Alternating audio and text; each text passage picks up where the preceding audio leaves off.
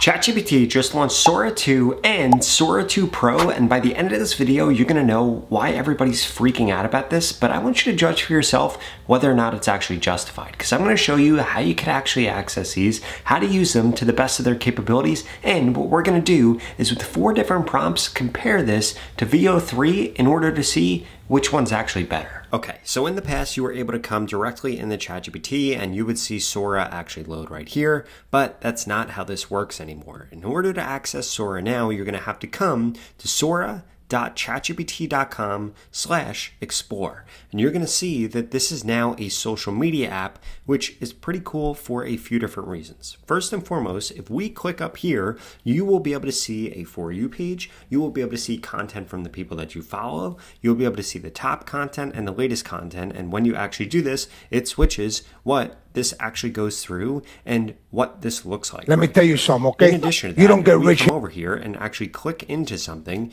you will be able to see what prompt actually created what it is that you're looking at. You will be able to download it from here. You'll be able to see less like these. You'll be able to report it. You could like it, or you could remix it. If you click on remix right here, what this does is allows you to make changes to something that already exists, which is pretty cool because this is going to become like inception of ideas where like somebody creates something, somebody else creates something off of that thing, somebody else creates a thing off of that thing, off of that thing, and this is going to get pretty crazy pretty quickly. In addition to that, you can see all the different remixes right here, which is a pretty cool feature. Now, in addition to that, you could come over here and actually do a search for people. For example, RPN, if we do a search for him, we can actually find him, and this is how you find people on Sora. You'll be able to see all of your notifications right here, and if you click right here, you will be able to see your actual page where you could set up a name, you could set up a username, a bio, you could see how many people have liked your content, remixed your content, followed you,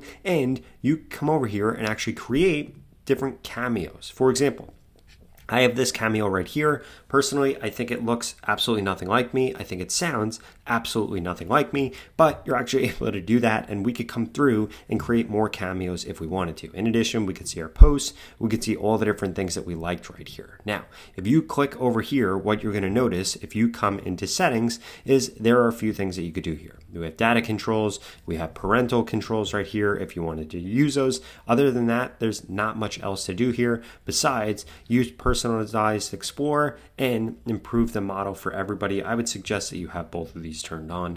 Now, if we come back over here into invites, we could see I actually have 2 invites remaining. So at the time of this video, try to use this code and you'll be able to get access to Sora, but right now it's invite only. But here's the way that it works. Everybody that gets invited also gets more invites. So it's kind of growing pretty rapidly right now, which is pretty cool.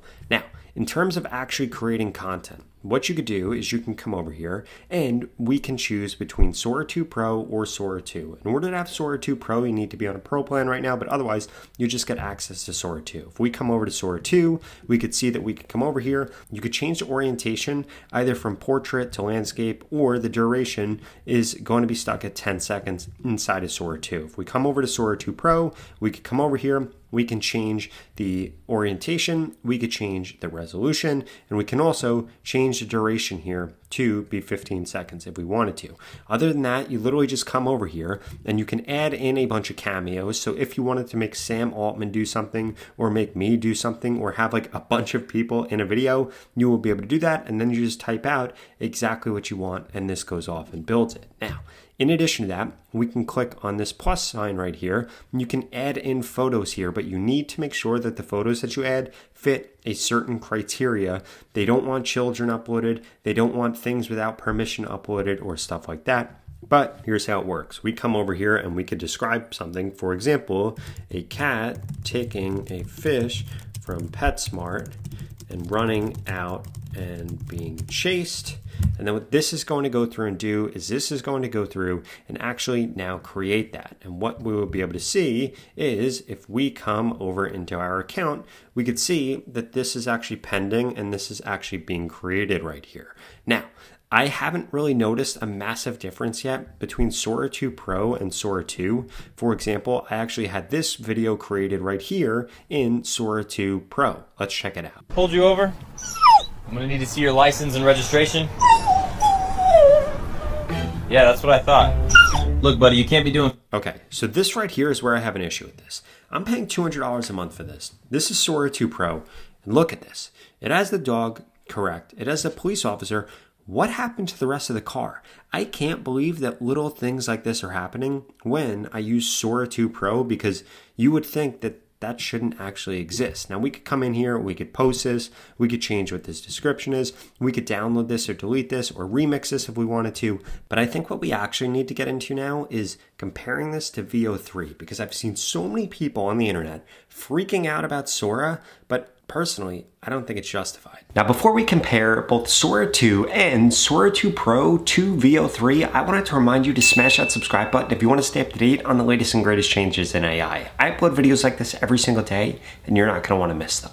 Okay, for prompt number 1, what we're going to do, we're going to come over here into Sora 2, and we are going to describe a video that we want created. I put create a street interview asking people what they think of baseball lifestyles, latest clothing drop. So we're going to give this to Sora over here. Again, we could come over it and we could actually watch these be created. As you can see right here, this is a Sora 2 Pro video that we're having created. It takes an incredibly long time to actually create videos. It literally takes like minutes. Now, if we come over here into Flow, which is how we can access VO3, we could come over here and we could just put text to video, and we could come over here and actually choose the model, and we could see we could use VO3 fast or VO3 quality. For the sake of this, I'm going to use VO3 fast because I want to show you how big of a difference there is in terms of speed between these different models. So we can see right here that this is already approaching 10%. If we come over to Sora, this is still loading. And it takes an incredibly long period of time for Sora to actually generate content. And again, I don't think that the quality that you get from this is actually good enough in order to justify how long it actually takes. But I want you guys to be the judge of this, because I have 3 other prompts that we're going to use. We're going to go through several prompts to see which one actually does best. Now, if we come back over into Flow right here, we can see, again, this is continuing very steady, does things very quickly. If we come over to Sora, we are still waiting, and we are waiting a really long time for this Sora 2 Pro video. Okay, so now we could see that this is actually done. We could see that Sora is still loading, and let's actually check this out, and then I'm going to tell you a few things that I really like with this. What are your initial thoughts on Baseball Lifestyle's latest clothing drop? I mean, I love it. What are your initial thoughts? Okay, so a few things here. This looks hyper realistic. There's stuff going on in the background. What I also really love is that it actually added Baseball Lifestyle to her shirt and added Baseball Lifestyle here, which is pretty awesome. Now, if we wanted to, we could actually add to this scene, so we can go through and generate more, which is why I really like VO3, because they have these tools already built out. Now, if we come back over to Sora right here, we could see that it looks like my drafts. Okay, so these are done here. Now let's check this out. What do you think of Baseball Lifestyle's new drop? It's so clean. I love the neutrals and the little hit of sky blue. The pine tar hoodie? I need that. The embroidered patch is fire. I don't even watch baseball, but that canvas jacket, chef's kiss. Okay, so we could see that the last person that it interviewed had nothing to do with this. It's kind of cool how dynamic it is, how much it changes, how much it shifts. But I mean, look at the quality of this video compared to the quality of this video. The quality on this video is way better. It added in those nice touches. And again, I just don't think that this is worth the wait. And then if we wanted to actually add things onto this, we wouldn't be able to. We would have to remix it. Now, I do want to show you that Sora 2 Pro video that we actually created earlier, because check this out. This is pretty funny. Hey, stop! Cat, drop the fish! Come back here! That's not yours! Sir, did you see a cat? Oh, never mind. Cat! Ugh. Okay, so this is funny, but again, this is Sora 2 Pro. This is HD. This video doesn't look high def. This video had a few glitches in it, and again, for $200 a month, I don't think this is worth it, but let's try with some other prompts. Okay, so the next prompt that we have here is create a video of a cat doing the 2C slide, and again, this is already done here. This over here is still going through and creating it, but it is going a little bit faster, but let's actually check out how good of a job this did right here.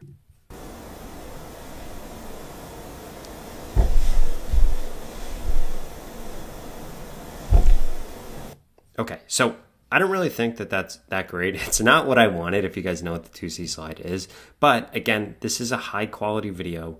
It isn't necessarily low quality, but let's see what Sora generated here. Okay, so from here, we could come over here. Slide to the left, pause down low, glide to the right, keep it smooth. And see that this did a better job for what I wanted. So I wanted the cat to like actually be dancing. I think that this does do a better job of that and actually displaying that. It doesn't really look super hyper realistic though. I don't know why the cat is wearing a sweatshirt. Again, I think that this is more so funny than anything. If we come back over here to Flow, I'm also getting this to create a video of a cat taking a fish from PetSmart, people chasing it. But another thing that I did want to call out here is this expand feature right here, which is brand new. It allows you to expand the prompt, aka actually make a better prompt. I think that that is also something that Sora is missing, because right now it's just relying on people's creativity. And for a lot of people, they don't actually know how to prompt things. So if there's not a prompt enhancer or there's not a prompt expander, I think that it will eventually lead to worse things actually happening. So what we're having over here, this is almost done. I am also going to build another scene with VO3 to match this video that I did over here with the Cavalier getting pulled over by the cops to see if it fixes the bugs that Sora created with it. Okay, so now we could actually see this video here. We could see that this cat is like coming out of this fish tank right here. They're in PetSmart right here, and let's see. Hey, get back here with that fish! Ha ha! Go get him! Okay, so this actually really messed up VO3. Nothing about this video was realistic, so I would say that Sora actually won with this one. But let's do one more project where we get it to the Cavalier getting pulled over one. Okay, so in order to do this, I'm gonna do this inside of Gemini, but we're using the same exact model here. The free account that I was just using ran out of credits with Flow, so I'm gonna do this from Gemini. But another thing that I did want to call out here, and again, the reason that I'm so harsh on these is because you see stuff all over X, you see stuff all over YouTube, and it's not realistic for what's actually being generated with these things. Because it might have taken somebody 10 prompts, 100 prompts, 50 prompts in order to actually get the thing that is being generated. And I'm being hard on this because I want to be realistic around what you could actually do with AI. I mean, a lot of the automation stuff, that actually works. Like prompt engineering stuff, that actually works. LLMs, that really works. These videos are a cool party trick, but I don't think that these are actually anywhere near prime time yet. Okay, so now we can see what this actually looks like right here. I think it's funny that it put the dog in a really small car, but let's see how this actually plays out.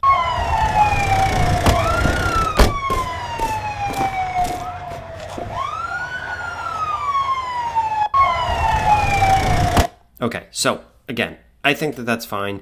I don't like this for different reasons as to why I don't like the Sora one. This one looks more realistic, but again, it was all jacked up. This one right here, not super realistic. We don't have the dog barking, stuff like that. So again, probably should have been more specific with the prompt. But the main takeaway here is, again, I don't think that these video models are really all that great yet. Not sure if you've seen the reports yet, but Goldman Sachs just came out and said that they think in the next 12 months, AI is going to replace over 300 million jobs. So my question for you is, are you going to be one of those people that's replacing those jobs, or are you going to be one of the people that gets replaced because you didn't embrace AI? And that's exactly why I created AI Automation School that you could check out at the pinned comment below. In fact, I have special launch pricing right now. So if you want to stay ahead of what's happening in AI and you want to learn how to automate your work with AI, how to make more money with AI, how to build AI agents without knowing having to code, or you just want me to audit your personal AI workflow so we could speed things up for you, I strongly suggest that you check it out. Now, if you enjoyed this video, I'd strongly suggest that you check out this video right here that walks you through another one of ChatGPT's latest updates that you probably missed.